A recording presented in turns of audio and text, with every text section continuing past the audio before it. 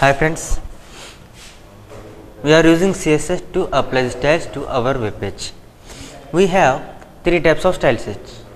The first one is inline style sheet. First one is inline style sheet. When you are writing the all styles in the tag, then it is called inline style sheet. The example for the inline style sheet is first tag name, next use the keyword style is equal to property column value. Next, like that you can write number of properties and values. Just open the tag and whatever the content you want to write the whole content and then close the tag. This is the basic syntax for the inline style sheet. If you write an example, h1 space use the keyword style is equal to color column value semicolon content whatever you want to write h1. Next, and the second type of style sheet is called internal style sheet. Internal style sheet.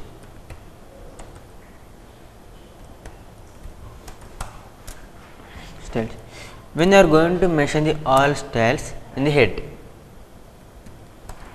you have to write the all styles in the head,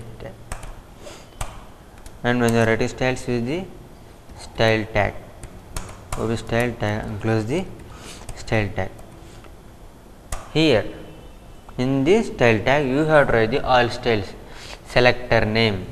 Here what is the selector? Here selector means tag name only, our element, for which element you are applying the styles, for which element you are applying the styles. For example, it is h1, write the h1 and what are the properties you want to apply the properties PROPER, property column value.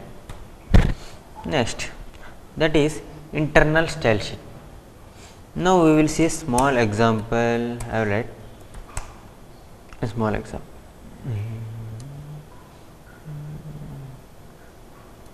Copy, paste. Here selector. For example, selector means element name only. Selector means element name. For example, you are applying the styles for the h1 tag. Here write h1. Next, property is color. Next, value. What are the value you want? Means for the color, what you can mention? You are going to mention the color name only. Instead of writing the color name, you can write color code also in the hexadecimal format. Next, third one is internal style sheet. Third one is external style sheet. Then external style sheet. In the external style sheet, what you have to do? We have to save the all styles in one file and save that file with the extension .css. For example, you are saving the file all styles in file name .css. We have to save the CSS file, our styles file in the format of .css only. Next, make a link in the HTML. How to make a link? In our head tag, in the head tag, open the head, close the head. In the head, write the styles, whatever the styles you want to enter. Here, make a link by using link tag. Link space rel is equal to, what is the relationship between the style sheet and HTML? Is style sheet only. That's why I write style sheet, styleshet style sheet, and href head reference. In that href you have to write the all styles. You have to write the file name dot css. This is making a link. This type of style sheet is called external style sheet. This is called external style sheet. Now we will see a small program on this one. Open HTML, close HTML, head,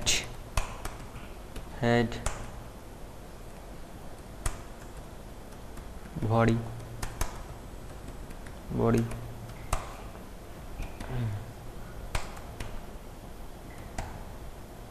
on the desktop I am saving this file with the extension sample.html. Save it. In that body tag, what I am going to write is, first I am writing a h1 tag. Open the h1, close the h1 with small example. I am writing some content, sample. Save it. Then stop, you have that file sample.html as you are writing sample.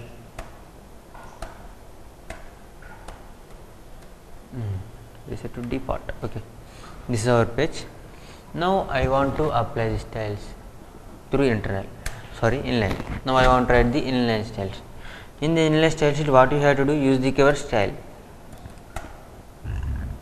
Style is equal to property. I want to apply color, that's why I will write color column red. Save it. Refresh. Here you are getting the page in red color. Next, if you want to apply background color, basically in HTML what you are doing, you are using a property bg color, but here in the CSS you have to write background color, background, background color. I am going to give light blue, light GHTBLUE, light blue. Save it. Yes, we are getting a background color as light blue. I have one more h1 with the name content, CONTENT. Save it. Here for the first one is in the h1 and second one is also in the h1, but the style is applying for only the first h1. Why? Because we are writing inline style sheet. If you want to apply again, you have to copy this whole thing, again copy and paste it in the second h1, then you will get the same style for the h1 also. Now what I want to do is, now I am deleting this thing. Now I am going to write internal style sheet. Save it. Now I am going to write internal. In that internal style sheet, okay, head. How to write the internal? Open the style tag and close the style. Inside this style, write the all styles whatever you want to apply. I am writing h1. I am applying the styles for the h1. Here color is red and background color, BACKGROUND, background hyphen color. In CSS, when you are using more than one word in the property, you have to use the keyword hyphen. Here background is one word, color is one word, that's why in between the two words use the hyphen. Background color is light blue. Save it. Now see the output. Now what is happening, I am applying styles for the h1 tag. Where I am writing this thing in the style tag head. This is internal style. What is happening here? With the within the single line, we are applying the styles to the two elements, but both are same elements only. But if you are writing the styles in the inline, the code will increase. Because of the internal style sheet, what is happening? The code is reduced. I have one more tag, paragraph. In that paragraph, I am pasting some content.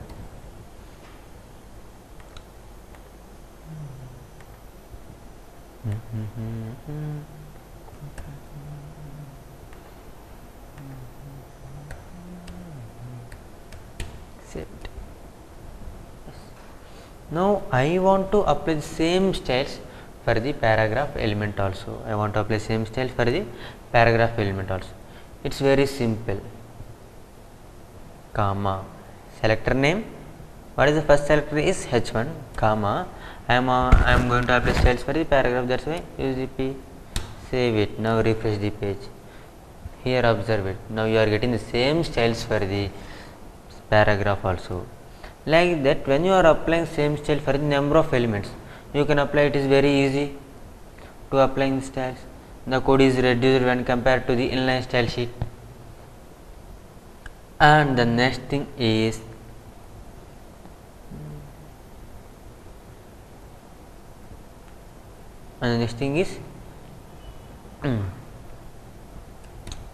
external style sheet. How to write the external style sheet? First, what I am doing is here I am going to copy the all styles. What is this? I am copying the cut the styles, delete and paste it. This is in this separate file. You have all styles. Save this file with the extension .css. You can give anything. I am writing the file name is sample and the extension is CSS and save it. This is our CSS file. Okay, save it. This is our sample.html file.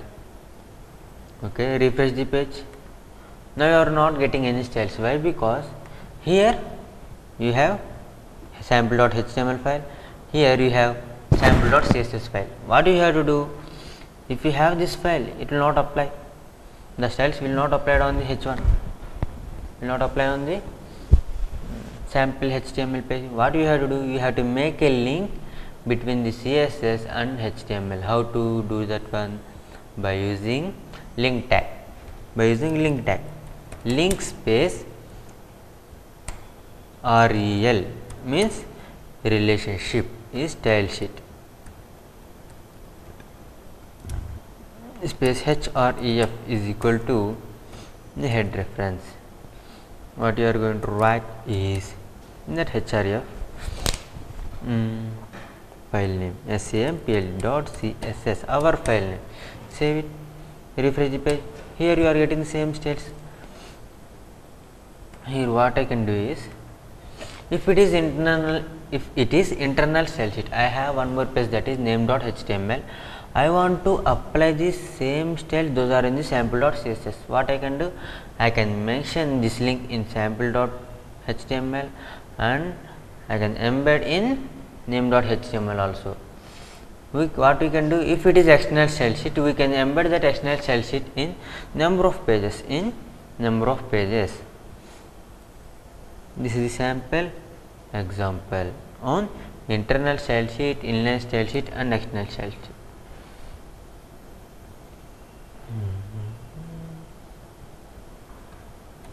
And next tag is, now we are going to see, now I will write internal only. Okay, open the style, close this tag. Now we will see what are the properties we can apply for the background. Now we will see. Now I don't have any content on the web page. Now on the desktop, okay, on the desktop I have an image new.gif. Okay,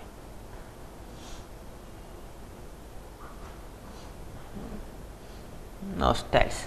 Now we are going to see background styles. What are the properties we can apply for the background?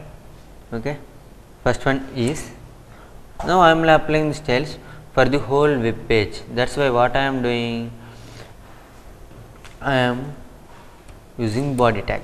Open the body and close the body. Inside the body, apply these all styles. First thing is, I am writing some content on this body tag.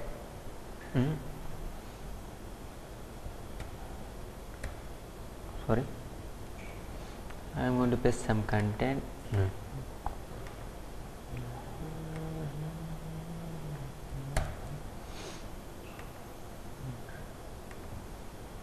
Paste, save it. Now you have the content like this. Now first thing one is color. Color is, I am writing white only, WHIT white. Save it. it is not visible. Why? Because the content is also in white color. Okay, just I will change the background color. BACKGROUND background hyphen color is hash 123456. You can use hexadecimal code also. As you are getting you are getting text in white color, you are getting background is in dark blue. And next thing is, next I want to apply background image. BACKGROUND background image property. By using that background image property, you can mention the image URL where you have that image, where you have that image. Okay, new.gif. I am going to use new.gif only. I am writing new.gif gif. Save it. Refresh the page. Now I am writing the page like this. Or I will use another image. Here I may have one more image also.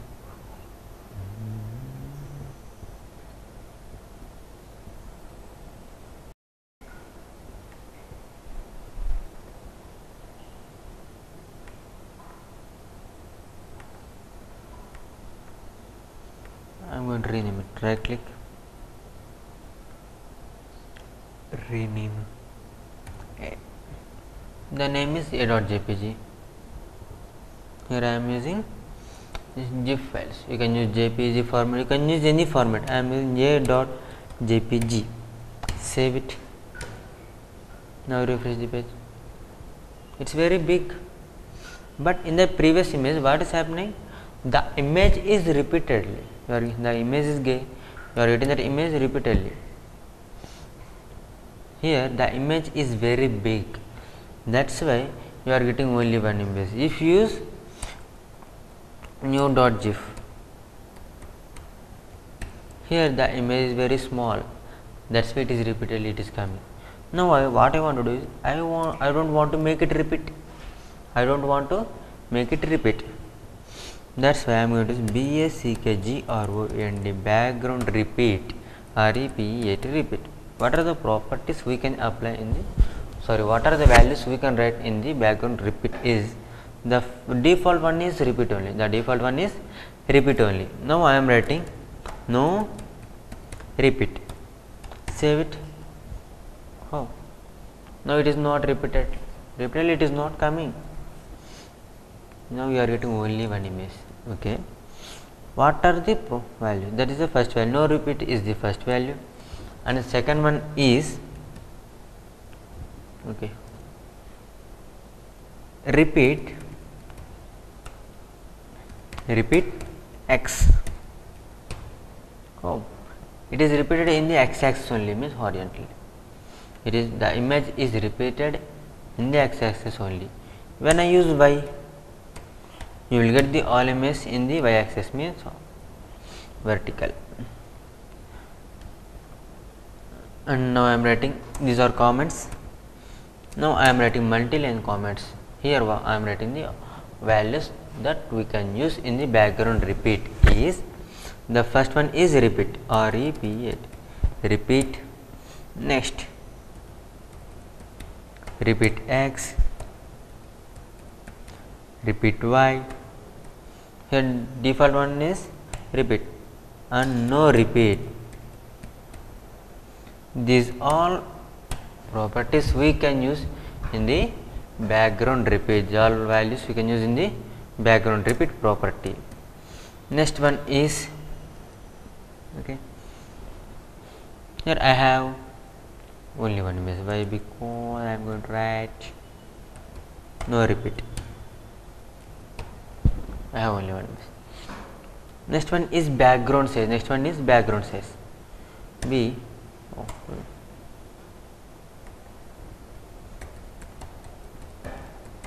Background size. I am giving 200 pixels and 300 pixels. One is from first one is on the x-axis position, and second one is y-axis, means here 200 is width and 300 is height. Refresh the page. 200 is width and 300 is height. That is background says. What is it? Is applying on the background image.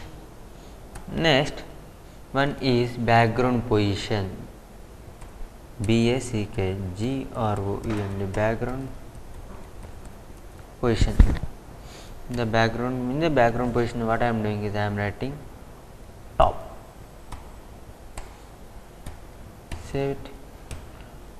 You are writing top center. By default you are writing top center.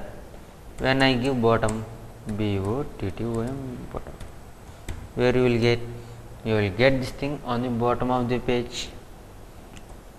I can use the left also, left side of the page, right side of the page. Now we will see what are the values we can apply in the background position. The first one is top, left, right, top, left, right, and bottom. After the bottom, what we can use? Now we will check one by one. And next property is top space RIGHT. What I mean? Top right. Now it is top right. Next, if I use top left, the top left is the default one. That means we can write top left, top space left. Okay. Next, top space right, and we can use one more thing, that is center also. Save it.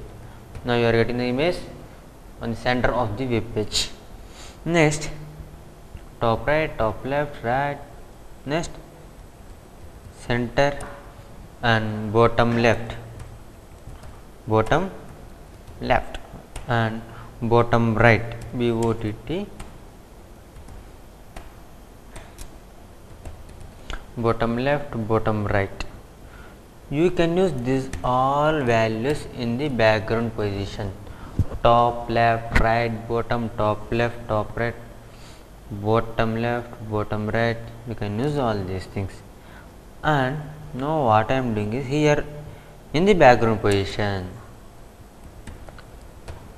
what I am going to do, here I am writing 200 pixels, okay, space 300 pixels. Now see the output. Refresh the page. What is happening here? Here from the right side, from the left side, it is 200 pixels, which in the x-axis. From the top, it is 300 pixels. Like that, in the background position, you can mention the gap from the left side and gap from the top also. Along with these all values, you can use those all things. And the next thing is, next one is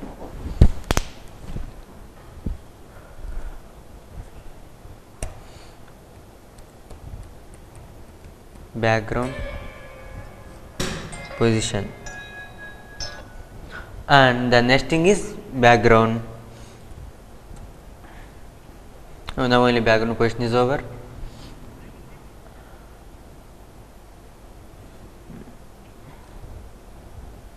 hello క్లాస్లో ఉన్న తర్వాత చేయి.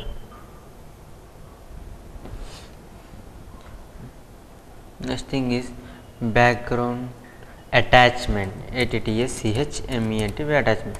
In the background attachment, what I am writing is, I am going to write, now I am not writing anything, save it. Here I am not writing anything. Okay, under background says, what I am doing is, I am changing that image as a.jpg. By using this thing, what we can do? Okay, and I am changing the height and width also by using background size. In that background size, we can mention the size in the percentage also. 100% means width. 100% width means it is occupying the whole width on the web page, and I am writing 100% on the y axis means it is occupying the whole height also.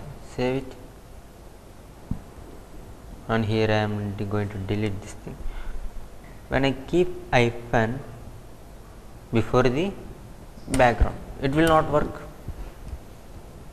Okay, now it is occupying the whole height and whole width. Now the image is occupying whole height and width. Next, here in the background attachment, I am not writing anything now. I will write it later. First, I am going to paste some content on the web page. Ctrl V.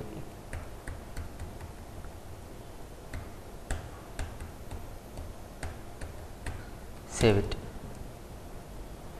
Oh, here you are getting scroll bar also. Click and drag. Here you are getting scroll bar. You can, okay. Along with the content, what is happening? The background image is also scrolling. It is also moving. Now I don't want like that. No, I don't want like that. I don't want to move that whole background. I don't want to move that whole background. That's why here what I am doing is, here in the background attachment, I am writing background attachment is fixed, means it will not move. Refresh.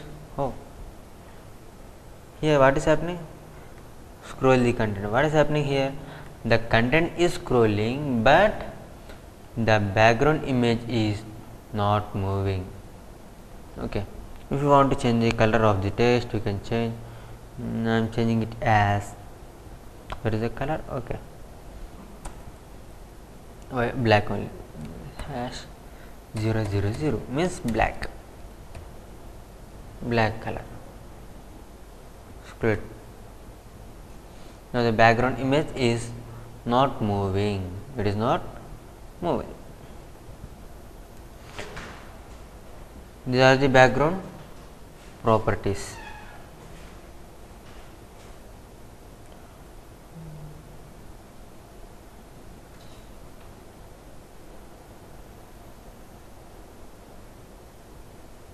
Delete.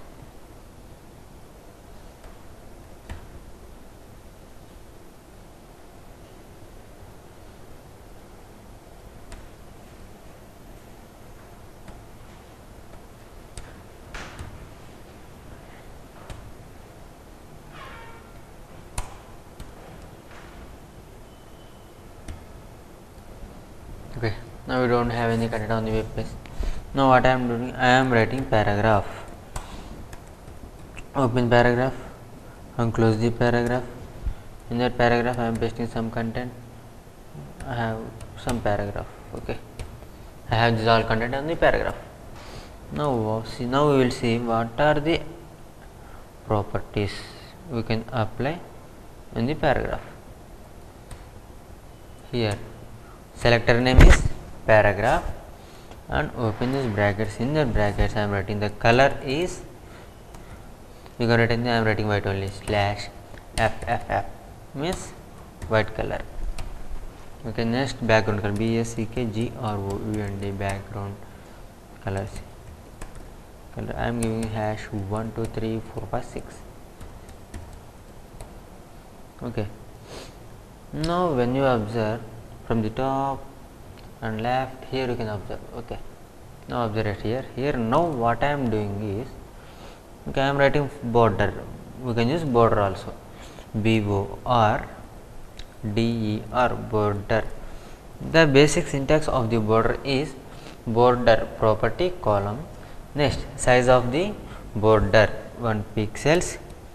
After size, you have to represent style of the border. I am writing solid. In the border styles, we have number of styles like solid, ragged, and hairline, dashed, dot, or double. You have number of styles. And size of the basic syntax of the border is border is size space style space color. What is the color you can use? Here I am using 00. Okay, I am using FF0000 means you will get red color. Save it, refresh the page. Now if you observe here, you are getting background color as red. If you have zoom it, when you zoom it is visible at here. Here the background color is red, sorry, the border color is red. Next, here I am writing one more thing, that is padding. PADDING, padding is 30 pixels. PADD, and here I am writing padding is 30 pixels. Save it, refresh. Oh, you are writing what is the padding at here. If you don't mention the padding here, if I mention hyphen, it will not work, the padding will not work. Okay, now okay, without padding the content is like this. When I mention padding, what is happening? If you observe, the size of the paragraph is also changed, will change. Yes, it's changed. What is happening here? The size of the paragraph is changed. Now here the padding means the space, the gap from the text and the border is called padding. The gap from the text and border is called padding. Okay, now what I am writing is, I am going to write one more thing, that is, now I want the padding only from the top. I want the padding only from the top. Then use hyphen, write simply top. Then it will apply only on the top. Yes, here it is applied only on the top, only from the top. Instead of padding top, we can write padding top, padding left, padding right, padding bottom. You can use these all things. Okay. Next one is margin. Next one is margin. MARGIN, margin. I am giving 50 pixels. What is a margin? Now you can see what is happening here. Margin. What is the margin at here? The gap from the border. Here the gap from the border and above element is called margin. Here we are applying margin. Okay, it is from top, from left, from right, from bottom. The padding, sorry, the margin is 50 pixels. If you want margin only from top and left,